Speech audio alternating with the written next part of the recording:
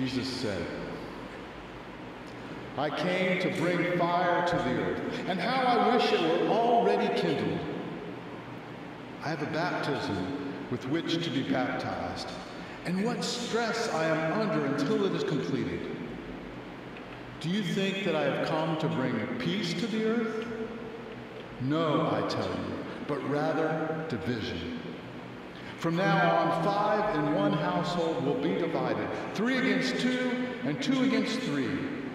They will be divided, father against son, and son against father, mother against daughter, and daughter against mother, mother-in-law against her daughter-in-law, and daughter-in-law against mother-in-law. He also said to the crowds, when you see a cloud rising in the west, you immediately say, it is going to rain. And so it happens. And when you see the south wind blowing, you say, there will be scorching heat. And it happens. You hypocrites, you know how to interpret the appearance of earth and sky, but why do you not know how to interpret the present time? The gospel of the Lord. Praise to you, O Christ.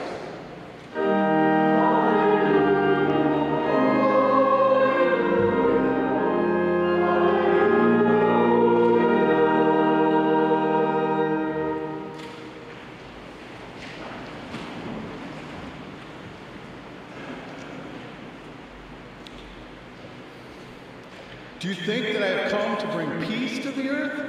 No, I tell you, but rather division. Wait a second. That's not the kind of talk we expect to hear from you, Jesus. Didn't the angels announcing your birth say that your coming was good news of great joy and peace on earth? What about that? These days we need peace in our world, not more division. We yearn for the day when war is no more. We're worn out by the ongoing bickering between the left and the right and those who hold differing opinions on a wide array of issues. Aren't you supposed to bring peace, not division? It's enough to make a preacher want to look for another text to preach in. Well, Isaiah sings a love song about a gardener's love and care for a vineyard that he's planted. Maybe that would be a better text for today. But even after planting choice vines and preparing to turn a fruitful harvest into fine wine, the gardener becomes frustrated and disappointed that his vineyard only produces rotten, sour grapes. So the gardener tears down its walls that it might become a wasteland, overgrown with briars and thorns and dried up by drought. And then comes the punchline, that the Lord of hosts is the gardener, and the house of Israel and the people of Judah are the vines that were planted. God expected them to produce the fruits of justice and righteousness, but they generated bloodshed and oppression instead. So as it turns out, there's really no good news in this text from Isaiah either. It highlights the division between God and God's people who have not lived out God's ways of justice and love. Once again, I'm stymied in finding some good news for us this morning.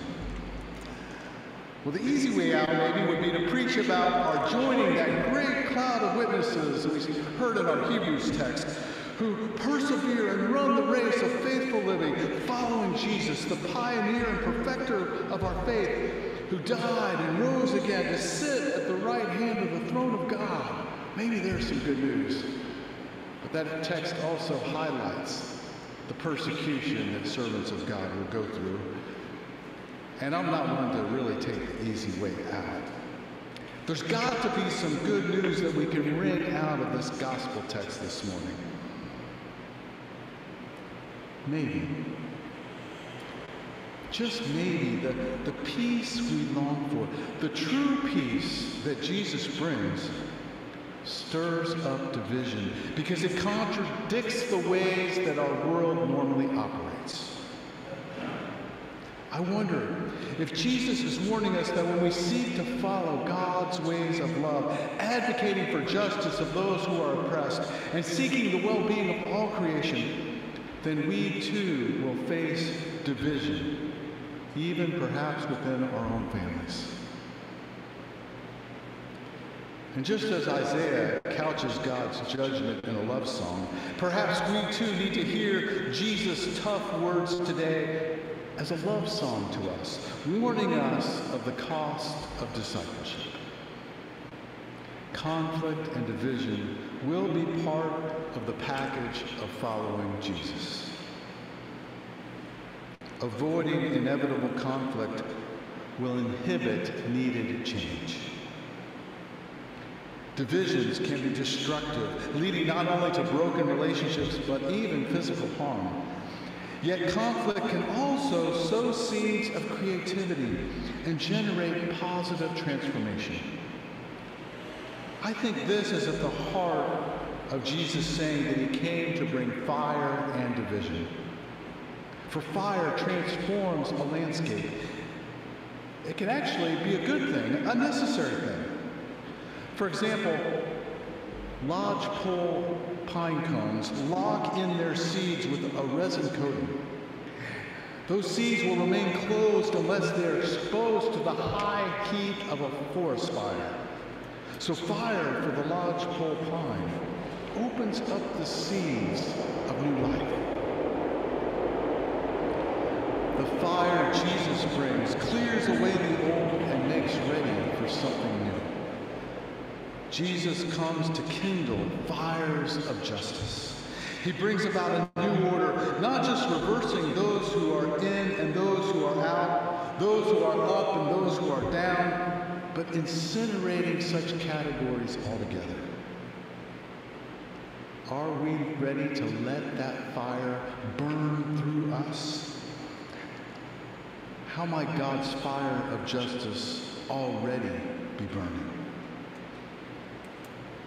You know, even facing the truth of our history can be divisive.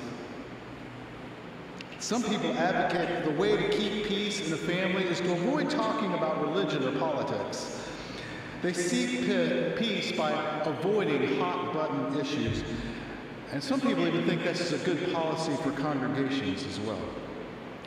But avoidance of potential difference ultimately prevents us from experiencing life-giving change. Yes, avoiding conflict may mean avoiding justice. If we seek to follow in Jesus' footsteps, seeking the healing of this world, then we too will face division. Jesus brought into the light those who were on the fringes and in the shadows of society. His teaching, his healings, his sharing meals with sinners didn't bring peace, but division. The Pax Romana, the peace of Rome of Jesus' day was really no peace at all. Dependent as it was on the military might of empire to maintain the up-down order of society. But Jesus dared to confront it. And today he dares all who bear the sign of the cross on their brow to join him in this ongoing struggle, to join in kindling these fires of change. Keep in mind that those seeking justice will always face resistance from those who believe that they have something to lose. They'll be told, don't rock the boat. This is just the way things are. Change takes time. I'm reminded of the letter that Dr. Martin Luther King Jr. wrote from the Birmingham jail in response to religious leaders who were for the cause of racial justice. But they were encouraging him to slow down because he was just causing too much division. And so King wrote, I must make two honest confessions to you, my Christian and Jewish brothers. Yeah, there were hardly any women clergy back then, but that's another story. He says, first, I must confess that over the past few years, I've been gravely disappointed with the white model. I've almost reached the regrettable conclusion that the Negro's greatest stumbling block in his stride toward freedom is not the white citizen's counselor or the Ku Klux Klan, but the white moderate, who is more devoted to order than to justice, who prefers a negative peace, which is the absence of tension, to a positive peace, which is the presence of justice, who constantly says, I agree with you in the goal you seek, but I cannot agree with you in your methods of direct action, who paternalistically believes he can set the timetable for another man's freedom, who lives by a mythical concept of time, who constantly advises the Negro to wait for a more convenient season. Shallow understanding from people of goodwill is more frustrating than absolute misunderstanding from people of ill will. Lukewarm acceptance is much more bewildering than outright rejection. Yes, King really gives it to those who desire a peace that avoids the tension of division necessary to bring justice to fruition. Perhaps you also heard in King's letter that urgency of time. Now is always the time to seek God's ways of justice.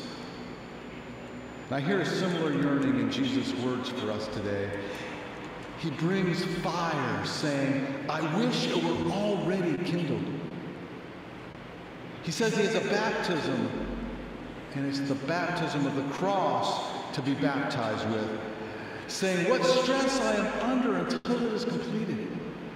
Jesus continues to yearn in and through us for God's kingdom to come on this earth. Yes, we know how to forecast the weather in even more sophisticated ways than in Jesus' day, so we still get it wrong. But do we know how to interpret our present time? How might God be calling us to seek healing, wholeness, and abundant life for all people and all creatures on this planet? How will we deal with the inevitable tension and division as we answer the call to be advocates for God's vision of abundant life for all? Jesus wants us to recognize today how his message of God's equitable kingdom clashes with our usual ways that the world operates.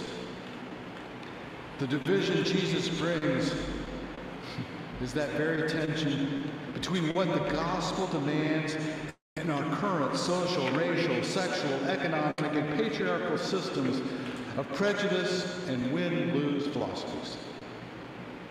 Jesus comes among us this day, bringing a fire of love to burn away the unjust systems of our world. All of us who bear Christ's cross on our brow share in the baptism of his death and resurrection, this ongoing process of renewal, of dying and rising over and over again. When we embody God's reign of love in our lives, we certainly will face conflict and division, as old ways are destroyed, making way for something new to arise. Jesus came bringing fire. May it be kindled today in and through us. May the fire of his love fuel our passion for justice. May it so heal and transform this world that God so loves, that the angels' chorus of peace on earth, heard at Jesus' birth, can ring true for all. For peace without justice is really no peace at all. Amen.